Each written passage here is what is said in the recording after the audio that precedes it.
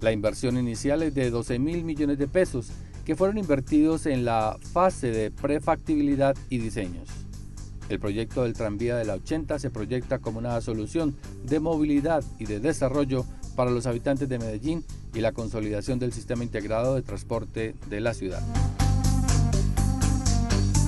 La propuesta del sistema de lograr que el Tranvía de la 80 sea una realidad, que incluso en su fase de prefactibilidad y de diseños ya está prácticamente listo, es el proyecto de movilidad más maduro y más preparado para que el gobierno nacional invierta en él. El gobierno nacional, a través de la ley de metros, tiene un déficit en sus indicadores, porque la mayoría de los proyectos de movilidad que se han desarrollado en Medellín, casi en su totalidad han sido financiados por los recursos de nuestra ciudad.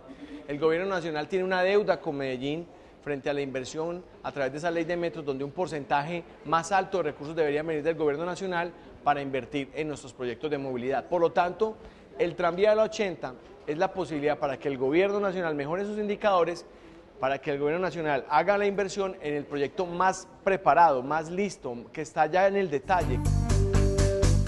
También fueron dispuestos otros 300.000 millones de pesos provenientes del Fondo Medellín para la Vida, resultante de la fusión de UNE-Milicon.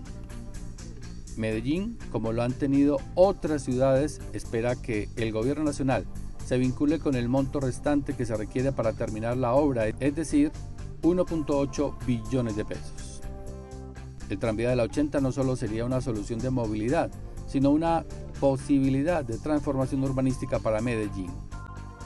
Se incrementaría la densidad habitacional, se mejoraría el espacio público y se organizaría el mismo sistema de transporte masivo. El proyecto se ejecutaría en un plazo entre 4 a 5 años. Son cerca de 13.5 kilómetros desde la estación Agua Catala hasta la terminal del transporte en Caribe.